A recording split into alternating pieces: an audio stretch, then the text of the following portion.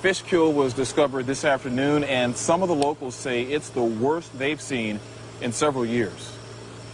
As the waves wash ashore Freeport's Bryan Beach, so do the fish. Thousands and thousands of bait fish known as shad. They litter the shore from the mouth of the Brazos River and stretch several hundred yards east. The city's assistant manager made the discovery during a routine check Wednesday afternoon. As I made my way down there, I could tell there was an abundant smell as well, and the sheer amount when I got there it was shocking. They're waiting on the state to determine the exact cause.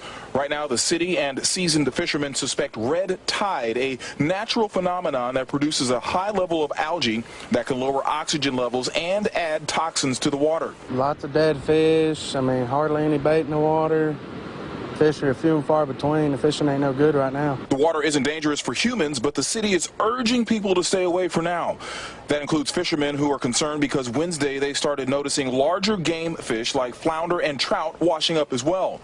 They say it could take months to rebuild a suitable level of fish. A year and a half, 2 years, man, if this keeps up this bad, because all the game fish washed in, the population is going to have to build back up right here. If it keeps up, it's going to get worse and worse.